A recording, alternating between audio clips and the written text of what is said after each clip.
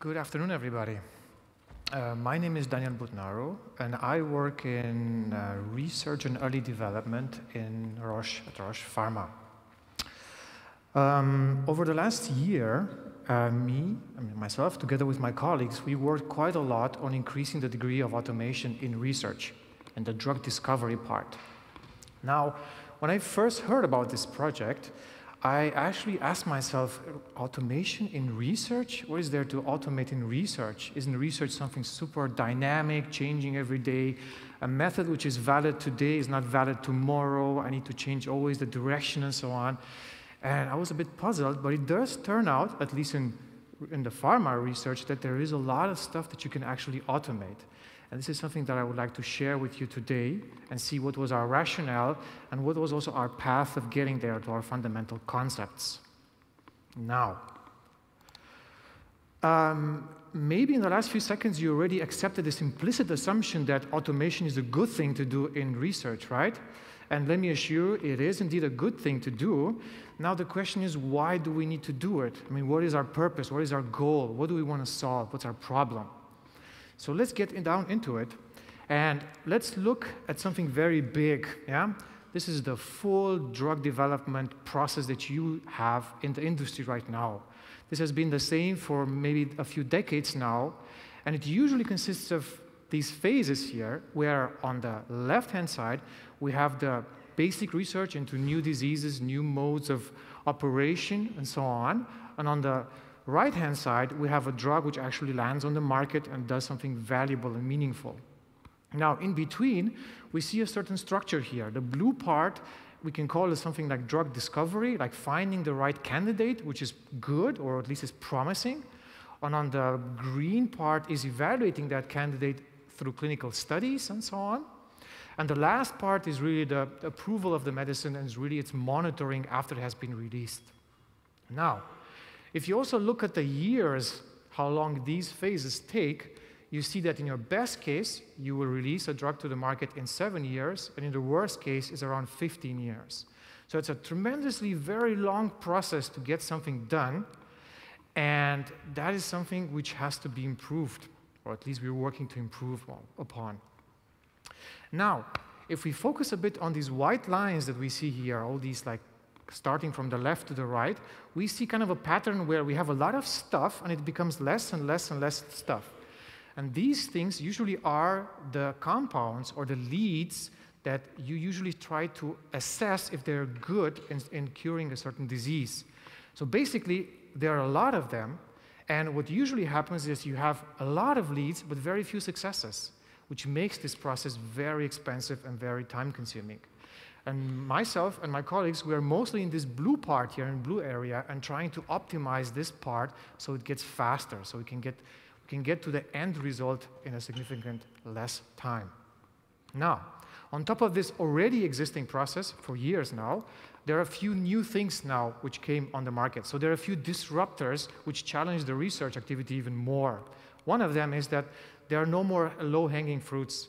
So there are no more drugs which just work for a large population. Now, you would double your investment in research, but you only get a 20% return on it. So it's very expensive to find new drugs which really work for, let's say, a broad population. At the same time, there are new drugs and working methods on the market, and these can include gene therapy, which is happening right now, and also personalized healthcare is coming very high, where because there are no drugs which work for everybody, but there are drugs which work for certain categories of population, which means that also the research activity is diversifying quite a lot to deal with the different groups that you have. And on top of that, of course, there's commercial pressure. There are very new players on the market, and this ups the degree of complexity and the speed that we need to achieve. Now, if you sum up all these requirements together, you realize that actually what the research laboratories need, they need to go in two directions. Yeah? They want to become more flexible due to all these new methods and new ways, and they also want to increase the throughput because they don't want to try so many things, or they do want to try them, but get faster to a conclusion. Is this good or not? Should I follow this or not? And as a computer scientist, you would say to somebody, well, if you want flexibility, you're going to reduce your throughput. If you want throughput, you're going to reduce your flexibility. You can't really have both. The thing is that we do want to have both, and this is where we are working with business process modeling and Camunda to achieve this goal of having everything. Now, how does a lab usually look like? I mean, it can look like this one. This is the Crick Institute in London. It's a very nice open space. People, there are no offices assigned to anybody. You arrange based on your project, and you discuss and so on. So absolutely flexible environment. Or you can have a lab which looks like this, which is devoid of people. There's actually only one person somewhere in the corner there. And you have all these instruments together, tightly connected, doing one task at a time, and really having this high throughput. Where we want to go, we like to combine these two things together. Now, remember the big picture with the entire drug development process, right? Let's focus on the blue part, which is the drug discovery process, where I am active and where also my colleagues together with me are working on this automation. Now, the goal here in drug discovery is to find a molecule which has an affinity to a certain target. That molecule, it's usually called can be an antibody. There are many types, but let's take this one as an example. It's an antibody, and your target is usually called an antigen. Is a molecular compound which is expressed, which is present on something. And let's focus on cancer immunotherapy for now. And that something is usually present on a cancer cell, is being exposed on the outside of the cell, for example. And your drug, your lead, let's call that also lead for this presentation, it will attach to that target and then trigger an immune response. That means that your T cells will attack and destroy that cancer cell. This is one way of dealing with such a things. So the entire drug discovery wants to go from antigen to antibody. And in between, there are a few phases. First of all, you need to assess your target. There are many targets. Not all of them are good. Not all of them are reachable. Then you want to find your first leads, that means your first few antibodies, which actually work, even attached to this target. Then, once you have them, you would like to optimize them because not all of them are good. Some of them have very unfortunate side effects. Some of them are actually really not good, so you just want to reduce those. So remember this funneling activity happening in the diagram. And the last part is just because you found one which is very good, it also doesn't mean you can actually produce it at scale. So these are also additional criteria into looking in this area. Now, let's continue zooming. And I promise you we're getting to BPMN very soon. So let's continue zooming in into this phase now. So let's just pick lead identification. Again, we see here a lot of subphases here happening. Preparing the antigen, immunization, hybridome fusion, primary screening, amplifying the quantity that we have so we can do something, and purifying it because it has a lot of impurities.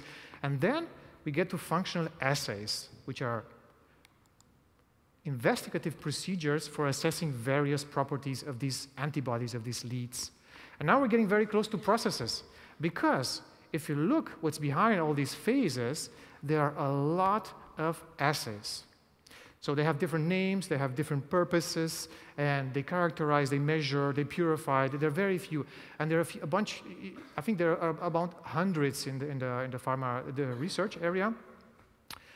And this is where we're getting very close to business process modeling, because if you look at one of those assay, you see that you can actually model as a BPN process. Yeah. So here we get very close to Camunda. And what do you usually see now? Forget about what's inside the boxes, but what you typically see in this assay is that it has three phases. You have the first part where you're configuring it. That means the researcher is entering some parameters, he's validating some inputs, he's preparing for his activity. Then you have the second phase, the middle part, where you usually have a robot doing an execution, and that can be various different types of robots doing something. And the last part, after the robot running successful, is collecting the results, processing them, and putting them in all the backend system that you have around you. So that's a typical structure of an assay, and luckily enough, this structure repeats itself in most of the assays. And then you come to this idea, well, what if I describe all my assays as BPMN processes, chain them together, and try to depict my entire discovery process? That's a great idea, right? This is where we want to go. Before we get there, let's look a bit behind what kind of systems are actually talking about in this pharma research world. So if you look at, there are a few capabilities, base capabilities, I'm not going to go into too many details, which are available in any pharma company. You need to store metadata. You have ontologies for having controlled vocabulary so everybody speaks the same language. You have ontologies. You have unique identifiers, very important. You have assay descriptions, analytical data coming from instruments, and biomarkers lately also happening. And these are like base capabilities. And on these base capabilities, you have a lot of systems which integrate them, which combine them. You can have something like inventory systems, omics, data management system, genomics, proteomics, and so on, machine learning analytics, lab data automation, which preoccupies me at the moment, and of course, data lakes and warehousing. And all these, say, these colored boxes here, they're actual systems which have APIs. That means that our automation landscape consists of these systems which have APIs, and what we want to do is to map assays as a traversal between these systems in order to achieve a certain activity, in order to fulfill this assay. And this is exactly what we did. Yeah? So we are describing the connection between the assay and the different functionality that it needs as a BPMN process. That means that behind these boxes, there's glue code which talks to these backend systems in order to do a particular task. With the added advantage, of course, for us, because remember our keyword flexibility, when we have a new process which might change, for example, might happen every 6 months that we have to readjust the processes, is that we just redefine our process in the modular, we change a bit the glue code, but the backend systems that we have inside the organization are unchanged and are still providing the functionality they used to. So this is the approach that we are following quite heavily. Now, where do we want to go? Our vision here is that we map all our assays using business process modeling. And then we end up with such a collection of processes where, for the first time in the organization, we can really look inside the research activity and we can see what is running, how often does it run, does it have redundancies to other processes, and this way go into the next phase where we can try to maybe transform the way we do the research by looking at these processes holistically and really trying to optimize the activity behind them. This is our goal.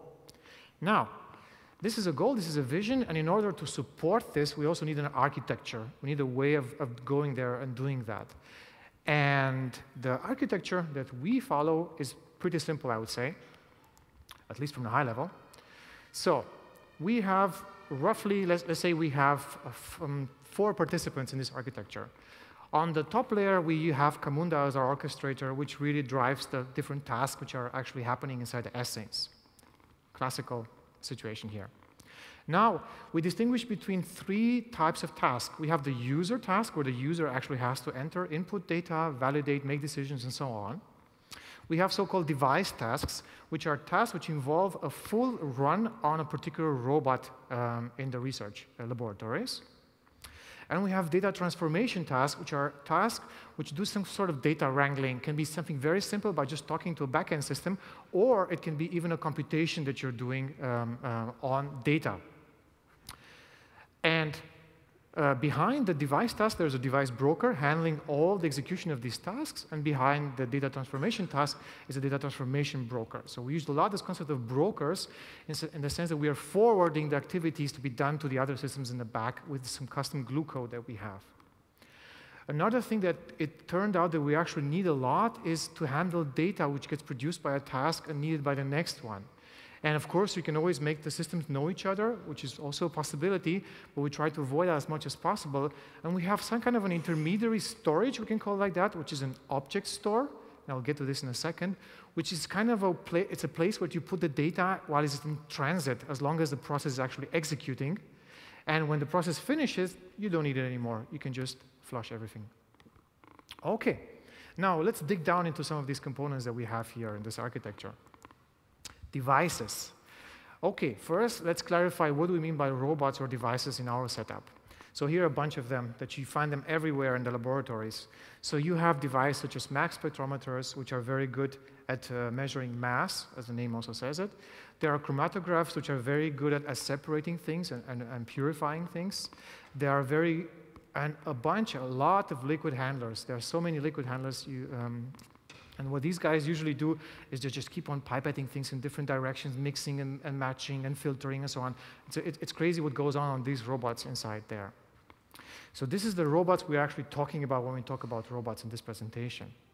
And now, if you look a bit in this automation world of robots and so on, what you always see is that how people tackle this is by using abstraction upon abstraction upon abstraction upon abstraction. So when you're dealing with a robot, you of course have the actual instrument, which is a very low-level instrument, and that one has servos, has sensors, has everything on it. And you don't want to touch that from a business process model. It's way too messy, and it's just not the right tool. What you usually have is that the vendors have an instrument, so-called instrument control system, which is a piece of software that runs on a computer next to a robot, which does all this stuff for you, so you have a higher level API. Even that's not sufficient because it might be higher level but not high enough. So on top of that, you usually have a process control system which orchestrates different robots so that they work together. For example, that the robot A is connected to robot B over some kind of a street where you're transporting, for example, the sample, which is also a higher level. And the last on the top, you have business process management, because at this level is the level that you like to talk to your robots. You don't really care about all the details which happen very down in the layers. You just want to tell the robot, please do this and tell me when you're done. That's what you want to do from a business perspective point of view. Now, we follow this approach, so we are, let's say, aligning ourselves to this approach, and our implementation is as follows. We just take the instrument and its process control system, its computer, which sits next to it, and we install a connector on it. It's a piece of custom code that we have, and this connector has the job to connect to this IoT hub that we have inside the organization, which is exactly the device broker that was mentioned on the other slides. So basically, this connector is doing all the low-level communication with the vendor software, while on the top, it's talking to our device broker, which does the interaction with the Camunda orchestration engine. So this is the way that we integrate these things.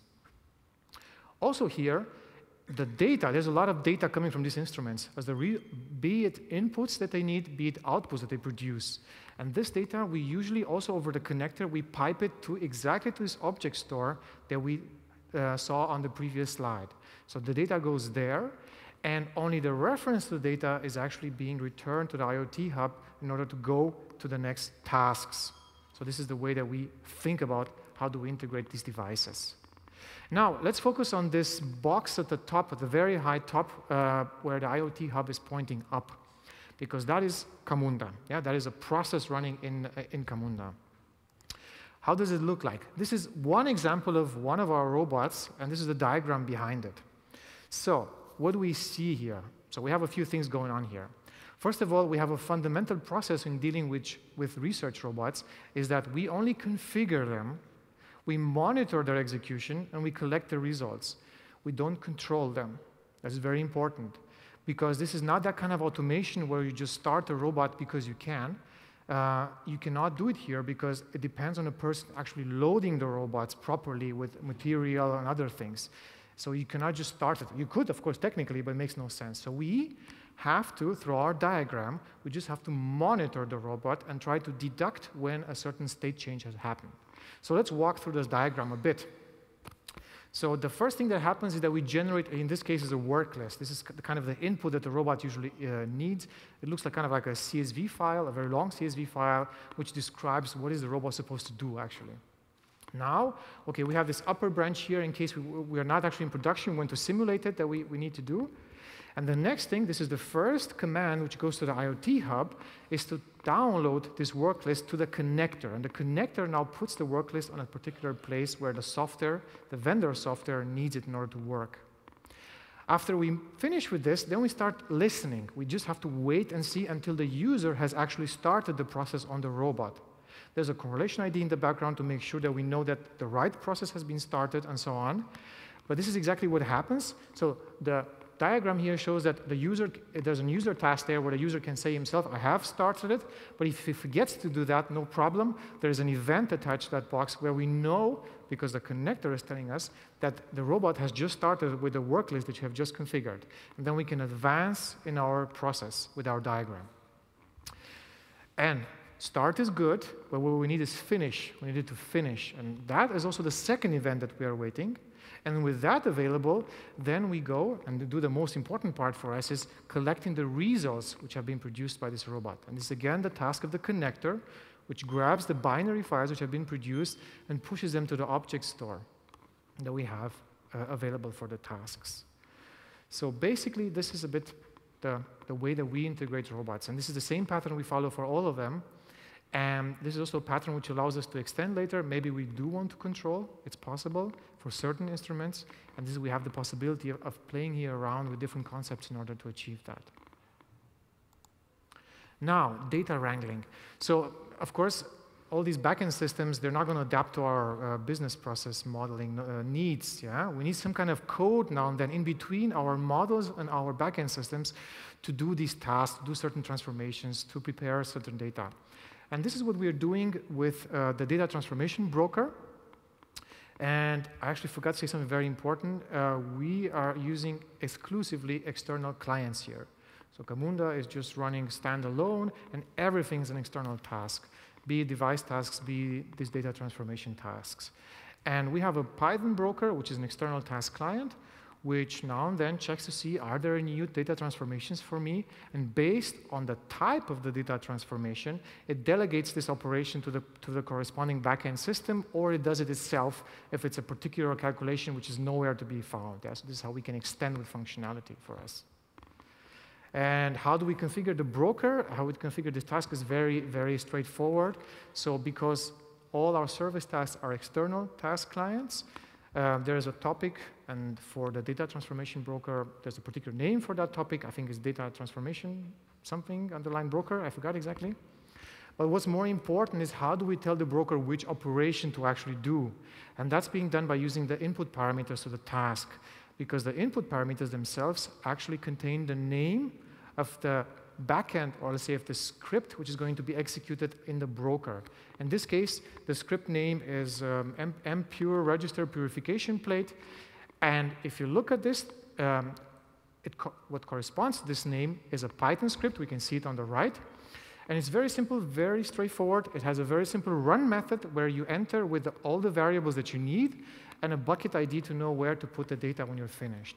And based on this information that you have, you start doing any particular type of transformation that you have. It can be something very simple where you just call a backend system and tell it, okay, please register this.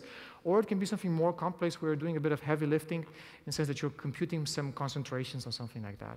And you can, of course, return new variables which are injected into the process for the follow-up tasks. So this is our way of dealing with computation here. And it serves us quite well so far, at least. Now, the last component in the architecture is the data exchange. I mean, we noticed quite early for ourselves is that you cannot put our large variables, binary files, especially in Camunda. You can, of course. It's probably a very bad idea. So we had to figure out a way of having some place which we can use like a staging area where we put data which is only valid or needed during the process execution. And for us, the solution is pretty straightforward. So we use an object store, an S3 compatible object store, because everything we do is on premise. This is usually Minio, which is basically mimicking an S3 compatible API, and we use it from either from the brokers, either from the connectors, from wherever we need to exchange data and we need to push data around into our organization. And data to the object store can come from different places. It can be from the connectors, from the bottom. A user task, the user can upload a file to this object store, it goes there, or a data transformation task grabs a file, does some changes on it, and puts it back into the object store for the next task down the line to deal with it. So this is the critical component that we actually need.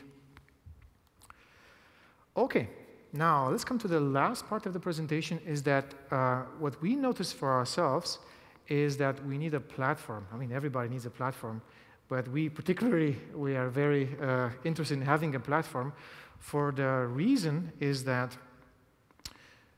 these essays, there are a lot of them. There are hundreds of them. It is impossible for a certain small group to just start, first of all, describing all them as business process models and so on. Because the knowledge about how these essays are actually executed is everywhere distributed in the organization, in the different laboratories, in different departments. That also means that our modeling is quite challenging. We can just model once and just deploy and forget about it. We have to redeploy processes, and they are coming from various different stakeholders. That means that we have to think a lot is how to make this process creation, deployment, as flexible as possible so everybody can be on it. not just some people there in a room there which figure, oh, this is the process that we need in the entire organization. These people don't exist for us. They're everywhere. So how do we give them access to deploy processes, to model, and also to do data transformation? That's our focus. But before we get there, one thing that we notice is that also something that we learn a bit the hard way, is that if you model processes without actually thinking how the organization is also being distributed and how people actually work on these essays, it can be very dangerous. Because if you look how essays are done, departments are specialized on essays. They're very good in doing certain things, and other departments are good in doing other things. That also means that when you model, you should really consider this, because it has an implication then on the way that you can debug processes, assign responsibilities, assign permissions, authorization, authentication to these processes in order to make sure that the right department is doing the right essays. And usually, also because these processes are so long, not everybody in the organization can understand the entire process. They prefer to have a focus on what is the job to be done for that particular department. And for us, we don't know if it's a good solution or long term. We have split our essays into rather, let's say, 2-3 essays combined, and in between departments, we are forwarding let's say, the handover to an internal requesting system, which then triggers the next process in the next department. So this is one way that we're dealing with this at the moment, at least. We also have this grand vision of connecting everything together, all BPMN-based, but we have to see how do we get there. Now, let's go back to the platform thought. We do have, so we are splitting mentally, but also the way that we have our software, we are splitting our functionality in something that we have, it's called a platform, and something which is called content on top of that platform. And what is everywhere? What is where? So, in the platform, we have a custom UI, so we're not using Camunda's task UI, we have Angular 5 custom UI that it's well suited for the way that we display essays and the way the essays make sense for our users. And in this custom UI, there are various UI elements which are valuable for different areas. And this is something that we offer as a platform internally. We are maintaining the brokers, and this is the Python computing, this is the backend API libraries that we have there, which makes life way more easier to deal with these backend systems because we already done it in some libraries in Python. And of course, we're maintaining our connectors and all this infrastructure to deal with the devices and in the organization. What the users can do, they can focus on the upper part, and that's what we call content.